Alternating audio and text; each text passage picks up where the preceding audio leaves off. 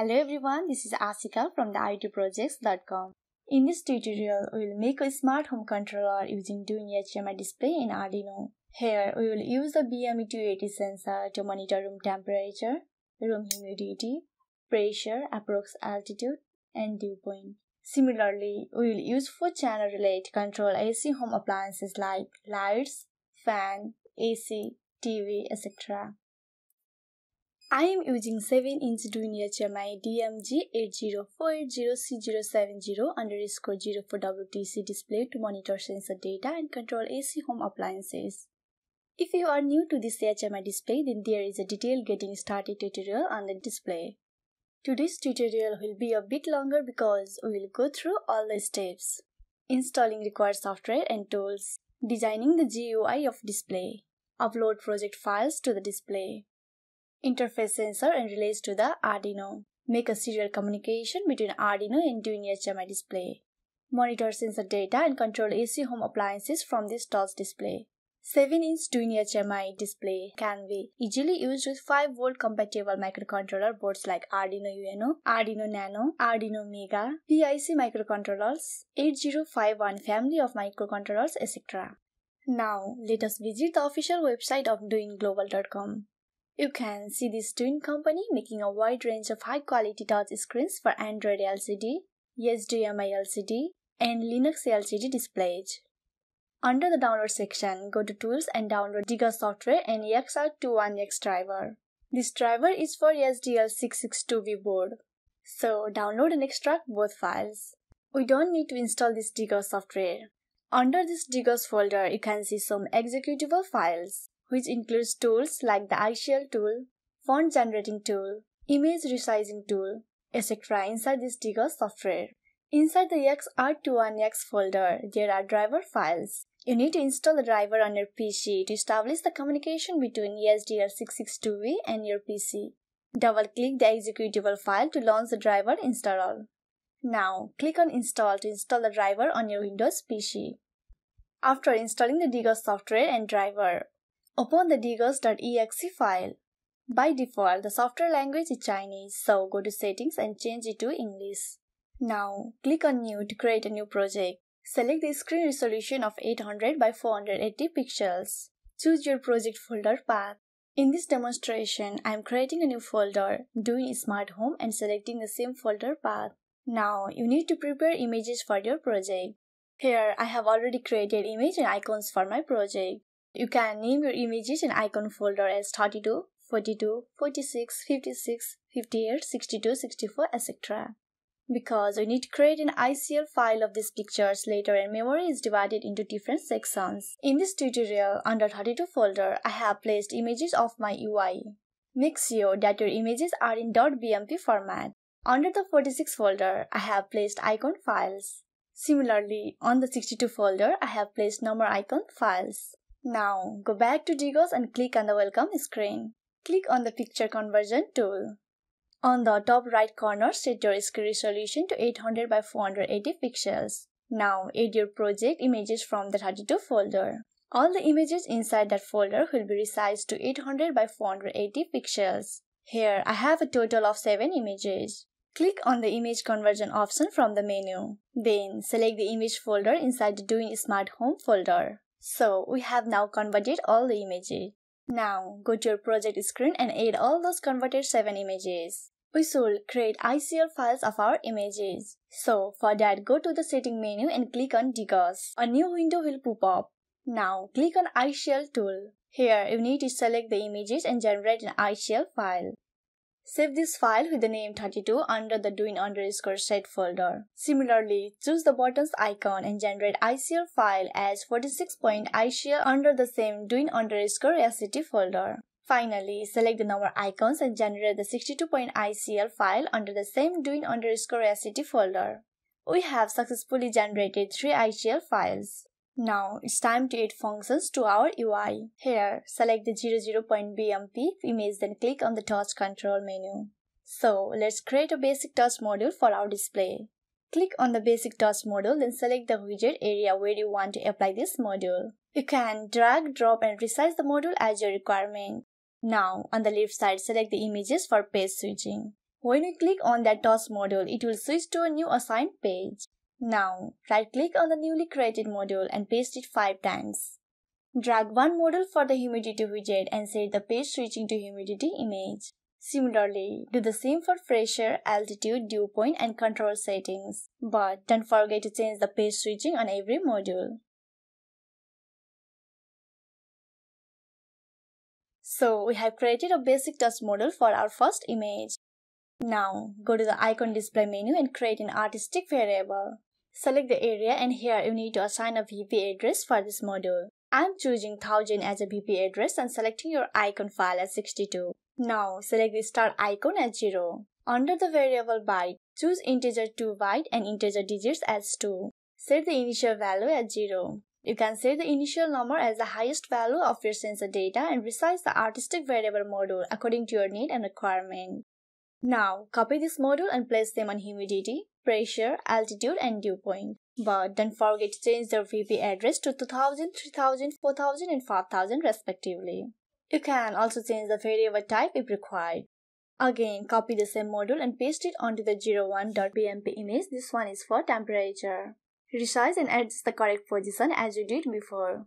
Give the VP address 1000 for temperature, 2000 for humidity, 3000 for pressure, 4000 for altitude, and 5000 for dew point. Copy this module and paste it on other images 02, 03, 04, 05, but change the VP address as you did here. Your VP address should match the VP address mentioned on the first page of our project. Again, get back to the 01.bmp image and create a basic touch model for the home button. Select your page switching to the home page. Now again, copy this model and paste it on every home button. You can always resize the model as per your requirements. Now, let's design our toggle switch buttons for controlling appliances like lights, AC, fan, TV, etc.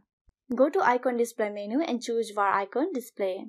Select the area where you want to display your icon. As always, resize the module as your needs. Now, choose your VP address as 5100. Choose the icon iShell file as 46.iShell. When the value is minimum, select the off icon, that is 0 icon. Similarly, set the maximum value as 1 and select the ON icon, that is 1 icon. Keep the display mode as transparency. Now, from the task control menu, select the increment adjustment module. You can resize the module. Then select data auto uploading. Click on the No button effect.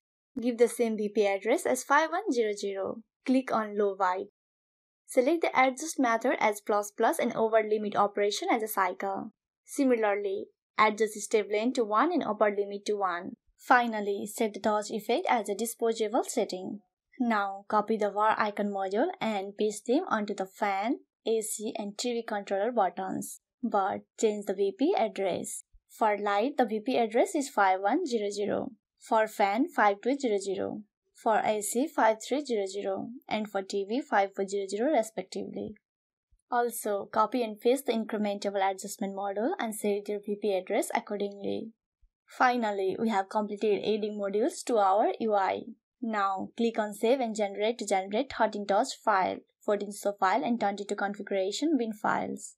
Now, you can preview the UI of our project from the display menu. Click on Preview from the first page and you can see our newly created UI in a pop-up window. Here, we have not created a font file, so let's do it quickly. Go to the Welcome page and click on Word being generating. Here, choose your font and adjust your settings. Then, click on Create to create your font file. The font file will be created on the Digo software folder by the name 0_DWIN_ASC.EXZK. Copy it and paste it onto the DWIN_set folder. Now you can preview our new smart home UI. Here we cannot see the artistic variable and button var icon module. They will be visible when you upload the project to our display. So let's quickly do that. If you don't know how to upload the project to this touch display, then follow my previous Getting Started tutorial, in which I have explained two processes to upload the project to your display using SD card and T5L download tool. This is the result of our newly created UI after uploading the project file to the display. After done with the GUI design, you have to connect the BME280 sensor and relay module to the Arduino board. You can use any 5V compatible Arduino board.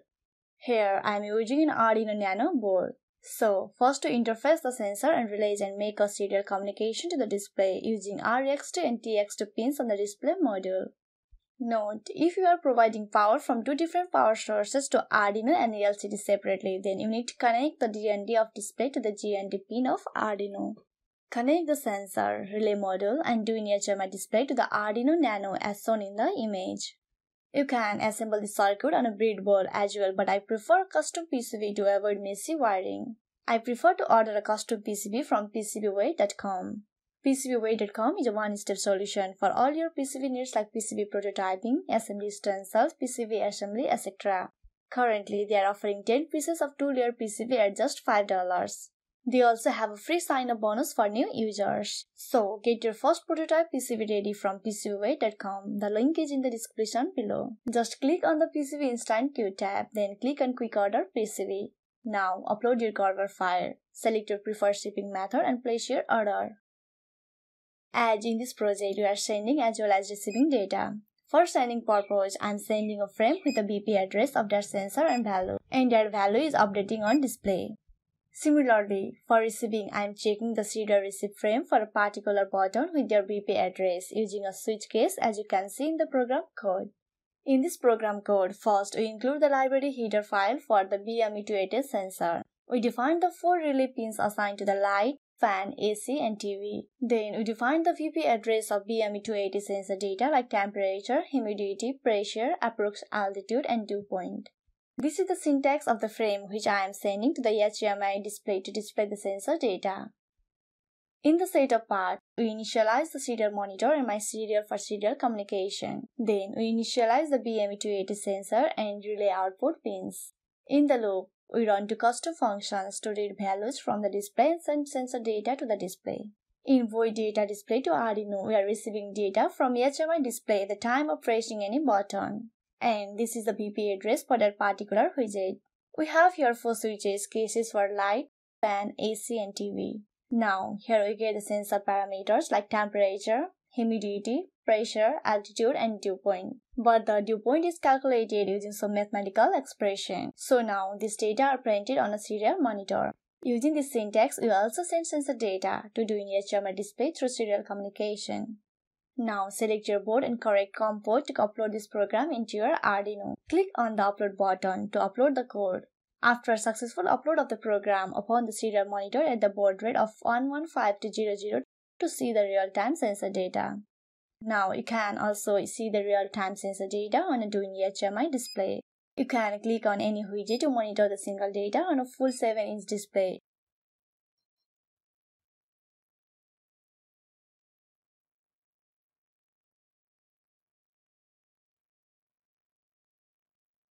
Press the home button to get back to the main dashboard. By clicking on the control widget, you can get to the control center to control your appliances connected through this 4-channel relay. So, we have successfully made this smart home controller project with DWIN HMI display and Arduino. The UI looks pretty good in this display. I hope this tutorial was helpful to you. If it really helped you, then don't hesitate to like and subscribe to this channel. It's me Asika signing off for today. Catch you soon. Bye bye.